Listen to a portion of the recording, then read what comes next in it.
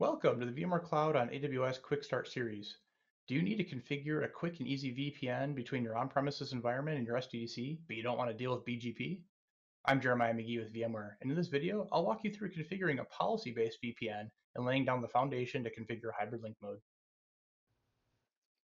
Inside the SDDC, select the Network and Security tab, then navigate to VPN and add a policy-based VPN.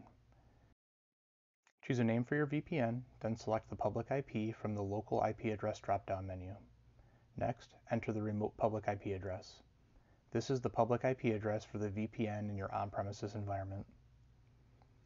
Under Remote Networks, we will type in the on-premises subnets that you should be able to communicate with over the VPN once it's established.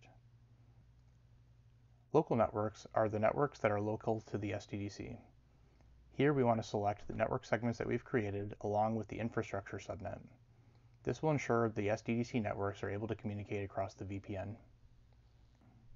In the Advanced section, we can specify a number of options for our VPN configuration, including tunnel encryption type, tunnel digest algorithm, IKE encryption, IKE digest algorithm, IKE type, and DH group.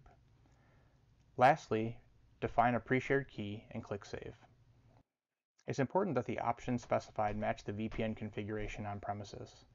If the configuration options weren't provided to you beforehand, you can export the config to provide to your network admin. Once both sides are configured, you will see the VPN tunnel status turn green. Click the overview to see the VPN established over the internet back to your on-premises environment. Now let's create a management group for your on-premises subnets to make firewall administration easier. Navigate to Groups under Inventory, select Management Groups, and add a group. Provide a name and click Set Members.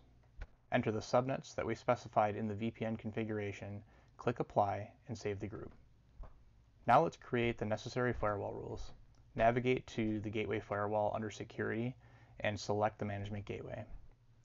Add a new rule for inbound vCenter traffic. Under Source, we have three options: Any, System-Defined, and User-Defined. Here we will choose the user-defined group we just created for our on-premises subnets. Under Destination, we will choose the system-defined group for vCenter. When choosing services, HTTPS is the only service that's actually required to access the vSphere client. However, we will also choose SSO to lay the foundation for hybrid linked mode and ICMP for testing and troubleshooting later on. We'll add one more rule for inbound ESX traffic in the same manner, selecting our user-defined group for on-premises subnets for the source and system-defined ESX group for the destination. Select all of the services available to allow traffic types such as remote console, vMotion, etc. While these aren't necessarily required to access the vSphere client, these will provide added functionality and further lay the foundation for hybrid linked mode. Once the rules are published, we have one more task to complete. At this time, our VPN is established and firewall rules are in place, but vCenter access is still happening via the public internet. This is because the FQDN is resolving to a public IP that's being NATed. Navigate to DNS under System and select DNS zones. Add a new FQDN zone for your on-premises domain. Include the zone name, domain name, and at least one DNS server. This will allow you to resolve on-premises DNS names from the SDDC. Finally, click Settings and expand the vCenter FQDN section. Notice we are resolving the vCenter to the public IP. Select Edit and change the resolution address to the private IP.